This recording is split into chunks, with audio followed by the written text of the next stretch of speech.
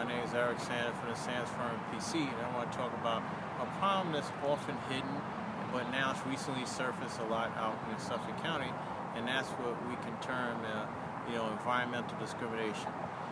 We have to be careful with respect to people of color, especially in neighborhoods such as the Bronx, out in Brentwood, Central Islip, areas where there's a significant concentration of Hispanic brothers and sisters out there, members of our community.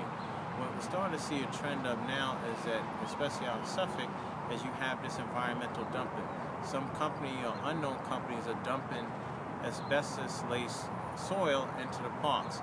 And the state and the city, or at least the city and the counties, are covering over the parks, using it for grass for our children, and next thing you know, they find out that it's asbestos laced.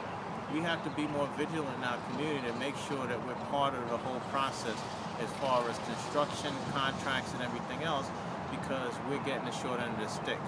We have to do more to protect our community for discriminatory purposes. If you look, we have more waste stations and all these other different things we don't want. We want to have convenience.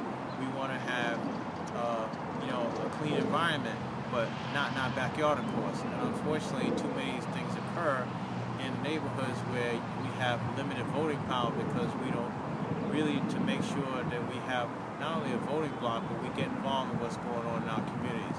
So you have to remain vigilant with the discrimination, because the bottom line is that whether you know it or not, our communities are being used as a dumping ground for all kinds of things, including asbestos, and that's just another form of discrimination.